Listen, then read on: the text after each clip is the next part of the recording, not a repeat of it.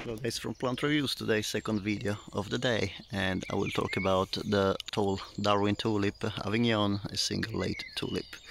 As you can see, the the stems of this tulip are very long. It's a plant that can reach 60-65 centimeters tall, and actually in my pot, I'm sorry that I have the net outside. Okay, I can go from here.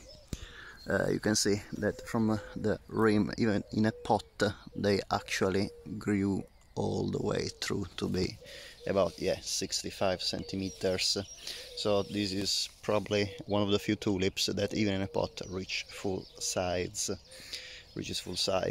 The leaves, as usual, are the greenish bluish leaves of almost all tulips.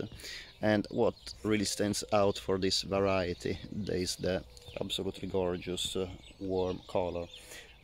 It is a bright orange with reddish hues, and the flowers are really goblet shaped. Even in the sun, I've never found this flower opening up completely, like saying some of the other tulips that, well, are now quite spent anyway. The Schilder and the Orange King. However, these maybe this is also the reason because it stands out. It really keeps this egg-shaped flower for longer than any other of the varieties I have in the garden, and the color is incredible, very warm. It's about 10 centimeters tall. Due to the fact that it doesn't open, it really stays about 6-7 centimeters in diameter, but if it would have been open, would have probably reached about 11 or 12 centimeters. The inner part of the flower is as you can see, hopefully, is kind of yellowish, greenish. Okay guys, I'm trying to focus. Yeah, you can see. Yeah, it's a yellowish greenish with some darker areas. Yeah, 6 darker areas. It's very slightly fragrant, almost the same fragrance of all the other tulips. Okay, I think I ruined the flower, but anyway, it's still beautiful, even if it's open a bit more. Anyway, I'll try to pollinate it afterwards. Again, I will pollinate as usual by moving some of the pollens of the anthers on the stigma. This I will show you in one of my next videos. Is basically you move the stamens, the pollen from the stamens to the stigma. The stigma is the big area in the center. And well, you know what, actually I can show you on here. I have a flower that is spent, so you can actually see here on this flower we take out the petals and sepals. So in this flower that is already spent, this is the male part and it is the female part. So basically what I do is, and this is still an Avignon tulip, so I take this part, this is the female part, the anthers with the pollen, take it out, and then you put the pollen on, you rub this on the stigma of the flower, precisely like this. This mimics what an insect, a bee, would do, because they, with their hair on the body, obviously the pollen from the stigma get into the the pollen from the anthers gets on the body, on the bodily hair of the bees and or other insects, and then when they go flower from flower, they basically leave the pollen on the stigma that usually is a kind of sticky surface. Unfortunately, some tulips are not fertile, some tulips are sterile and they will never develop seeds. Some other are fertile and they will develop a seed pod.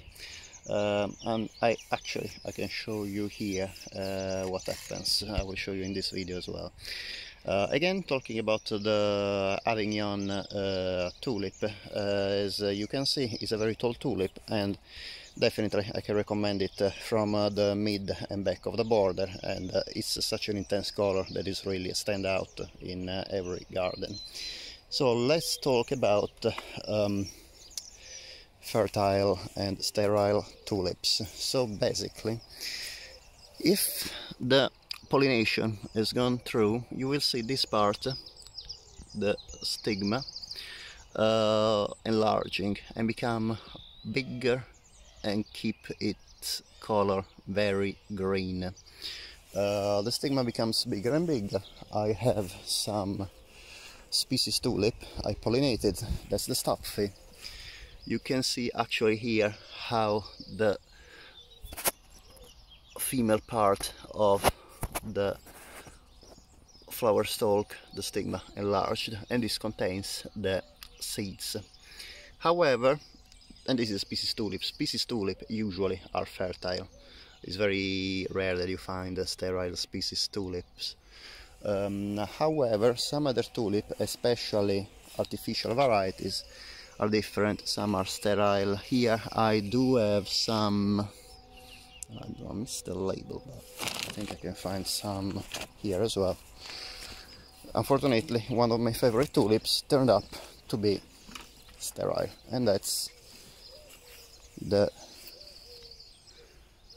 princeps. As you can see, in the princeps the seed pod started developing, however it's just drying up and wilting. You can't actually see anything, and you can see the yellowish color. These, as you can see here, are sterile seed pod. They will turn up without any seeds, and see the difference between these ones that are wilting and drying away from these seed pods that are still very green and developing very well. This is the orange emperor.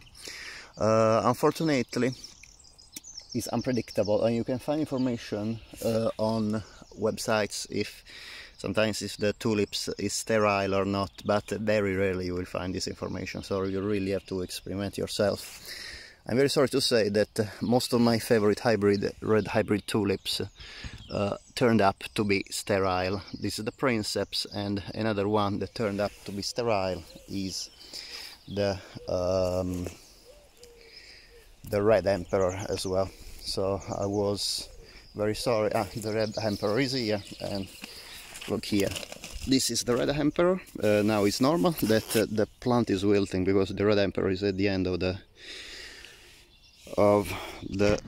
growing period. However, look at the difference of this seed pod.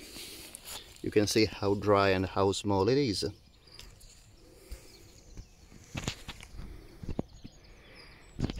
So yeah, this is the seed pod. Same for the seed pod here, and look how these seed pods are instead green. And you can see here some of the seed pods of the stopfy. Look how big they are, and you can actually see this kind of tessellation. These are the seeds developing anyway. So guys, I hope you enjoyed the video. So Tulip Avignon, definitely a great tulip for the border, and good luck with the pollination. I will try now to pollinate the other two Avignon tulips before the blooming is finished. And as I said, really you have to experiment yourself with the breeding tulips. Another information I can tell you about breeding tulips is that if they are hybrids, it's very unlikely that you will end up with offspring all similar to the parents. Probably you will end up with plants of very different colors from each other, and from the parents as well, even if they are from the same variety, because tulips are so much hybridized that the amount of genes they have regulating the color is very mixed up. However, surely it's fun to create new crosses, and who knows, you can start selecting your own variety that might be very successful in the next few years. So I hope you enjoyed the video, guys, and if you like my videos, it would be great if you can please subscribe to my channel. If you don't like my videos, please comment what you didn't like. If you like my videos, please comment what did you like.